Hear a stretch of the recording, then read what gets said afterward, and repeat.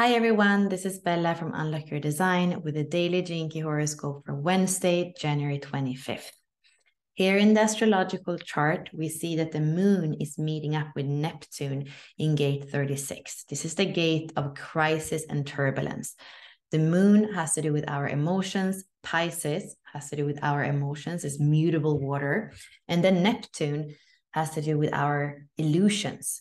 It has to do with what's possible, but also what's veiled. The same thing with Pisces, is kind of beyond what's tangible.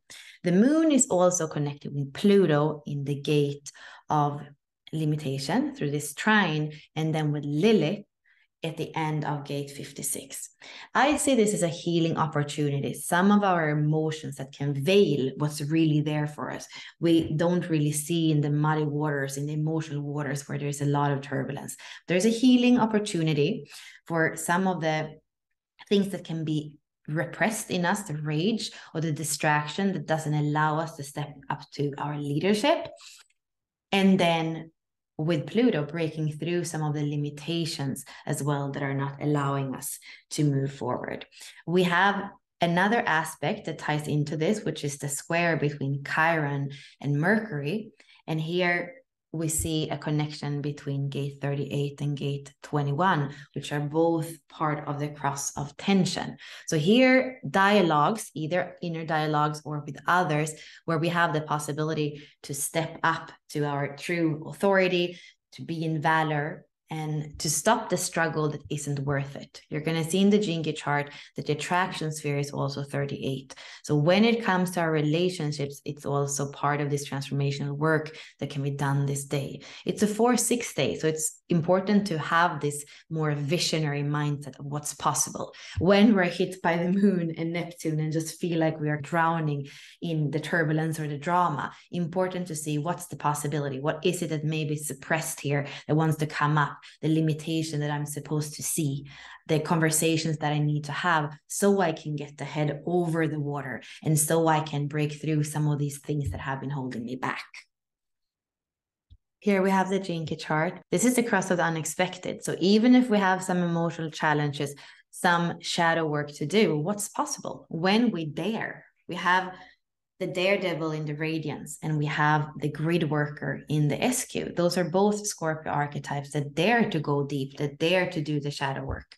The main archetype for Wednesday is still the originator. So this whole week, we have a connection between the sun and Venus, which is the SQ and the life's work, that are creating this definition in the body graph between the emotional center and the root center. So here we have the fuel for an experience, the fuel to feel, which is also in the circuitry of the body graph, connecting to that 36. The pearl and the culture in the Gene Key chart is coded by Jupiter. The pearl is the conscious Jupiter and the culture is the unconscious Jupiter. Jupiter has to do with our expansion. And in order for us to expand, we need to follow the guideline or the law of Jupiter. The pearl here, being the conscious side, is speaking to us about farsightedness, about being able to zoom in and out. So whatever comes to us this day, the struggle that we feel with the other, or the turbulence that we can feel inside, or that delusion, it's to not be too quick to judge, to have an opinion about it, to be able to zoom in and out, because the moon is going to move on fast. And we have many other aspects that are coming in this week and that are going to color our experience. So don't be too quick to make a conclusion. This is the last day on the cross of the unexpected, where anything can happen. Make sure that you're keeping this 4-6, the bigger perspective, staying in your heart. And if you can, spending time with people that have a similar vision as you have. Those are the main themes for Wednesday, and I will be back tomorrow.